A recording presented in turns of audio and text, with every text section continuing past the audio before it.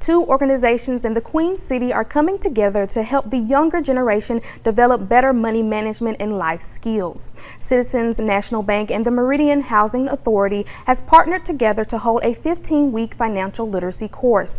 Today, the program met for its final day, so participants from the Meridian Housing Authority's Youth Build program were able to tour the bank and to learn valuable entrepreneurial skills from a business owner in the community.